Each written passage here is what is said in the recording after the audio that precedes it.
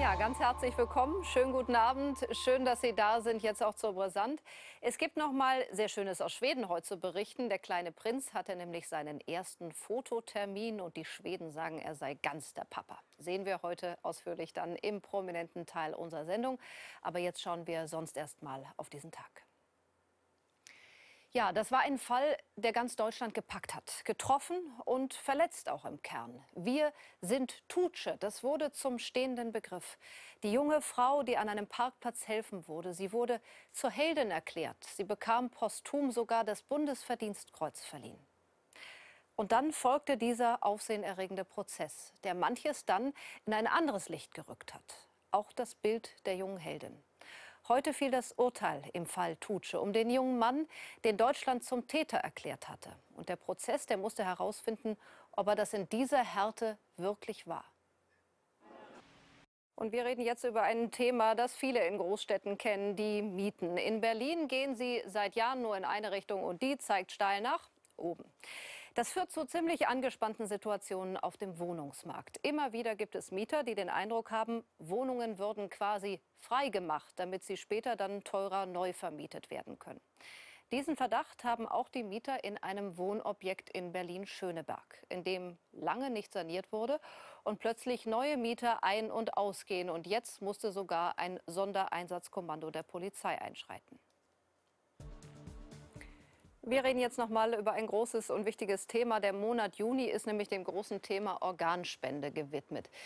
Etwas, das so wichtig ist, aber das eben doch immer wieder Vertrauen erfordert. Und ausgerechnet dieses sensible Thema hat in den vergangenen Jahren einen schlechten Ruf bekommen wegen der vielen Skandale. Nun gibt aber eine neue Umfrage Hoffnung und demnach sind wieder mehr Menschen bereit, ihre Organe in Deutschland zu spenden.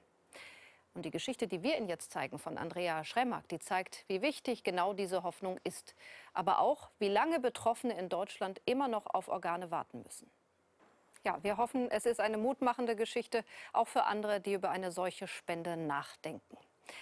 Wir werden jetzt prominent in der Sendung. Es gibt das erste Bild vom Baby aus Schweden, von Prinzessin Madeleine. Frisch rausgeputzt ist der kleine Junge zum Fototermin. Brisant prominent kommt jetzt.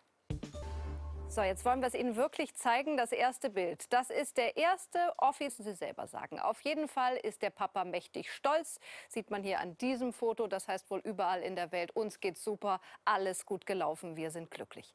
Der kleine Prinz wurde heute offiziell begrüßt mit Salutschüssen. Ganz schön laut, aber so ist es eben Tradition. Er wird sich dran gewöhnen müssen.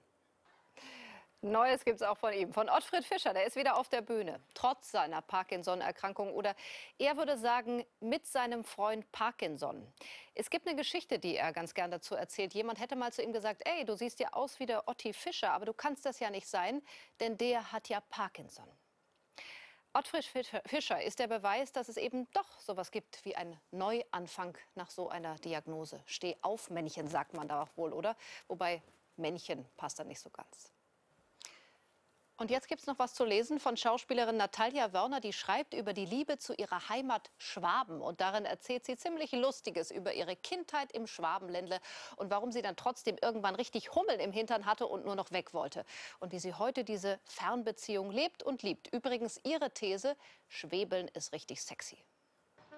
Schwäbeln ist sexy. Jogi Löw würde ihr wahrscheinlich sofort zustimmen. So, wir machen hier weiter im ersten mit Gefragt, Gejagt und Alexander Bommes. Da wünschen wir Ihnen sehr viel Spaß und wir würden uns auf Sie dann morgen wieder freuen. Bis dahin, schönen Abend. Tschüss.